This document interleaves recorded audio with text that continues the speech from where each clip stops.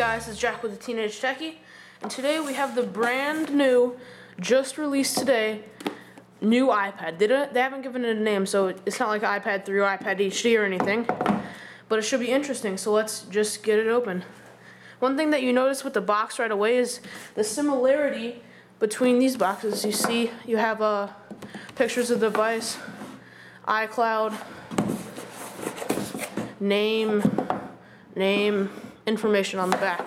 So let's just get this box opened up. And I already took off the plastic, so I wouldn't have to cut anything out. So there it is. Let's take the plastic off here.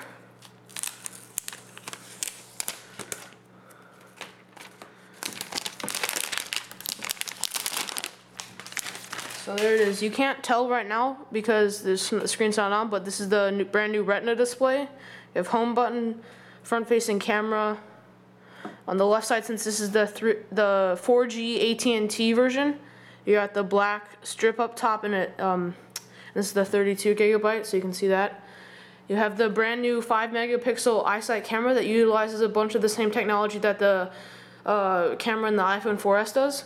You have your mute switch here and your volume rocker here and your power switch there and your headphone jack. And then your 30-pin standard Apple connector cable right there. So I'm gonna put this aside. Oh, one more thing. This comes in a bunch of different iterations. It comes in white and black. You also have a Wi-Fi only and a Wi-Fi and 4G models. And the Wi-Fi and 4G models here in the States come in of AT&T and Verizon with various data plans. So if you put this aside, we look at the box. Here you have the 10-watt iPad adapter. A note that this is an iPad, not specific because you can charge your other stuff with it too.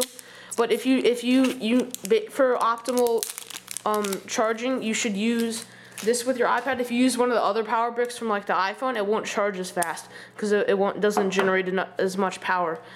Here you have the little quick start guide. Your standard Apple stickers.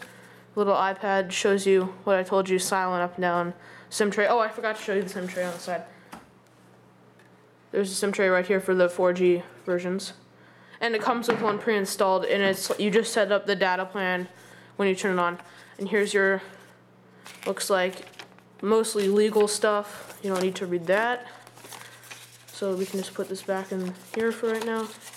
Set this aside.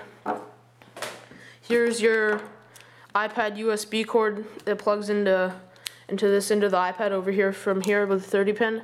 And here's a USB port that plugs into here for when you're it either plugs into your computer, or you can plug it in here for wall charging.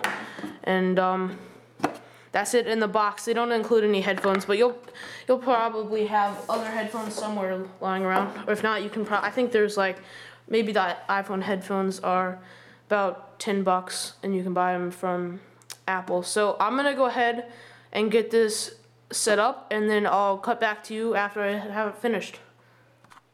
Okay guys, so here I am. I finished setting up, and there's not too much I can show you that's really new in the software. Most of the changes made in the new iPad are the hardware changes, but something that should help with the software performance is definitely the new graphics chip, the A5X, which has quad-core graphics chip on embedded in the system on the chip. So it's really smooth flying around. You got notifications, but basically iOS hasn't been changed that much, so I can just show you some of these gestures. Oh, one thing that's new is software dictation, and software dictation is pretty good, so now I'm talking into it, and it's recording what I'm saying, so now when I don't do it, it should do this.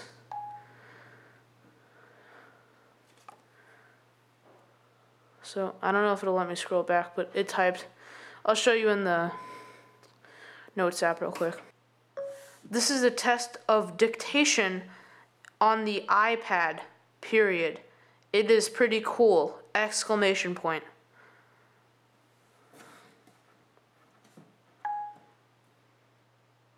So as you can see, it's pretty accurate. Let me just go home. And I'm gonna show you the screen. There's nothing that you can't even tell the individual pixels right there. And so I'm like right up on the screen right now, and you can see some of that effect, but you can't really distinguish it in between any pixels. And I'm actually hitting the thing. I'm actually hitting the screen against the camera right now, so that's as close as it's gonna get. I wonder if I can zoom in even more. Oh, that's not gonna do that.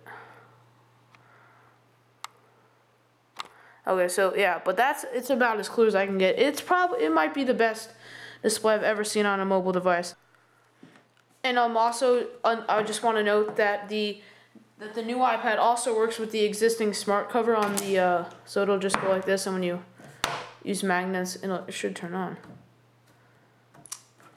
So it should lock it, and now it'll unlock it, and now it'll lock it. And it's unlocked. It's like the screen's dark though. Okay, so yeah, there you go. There you go.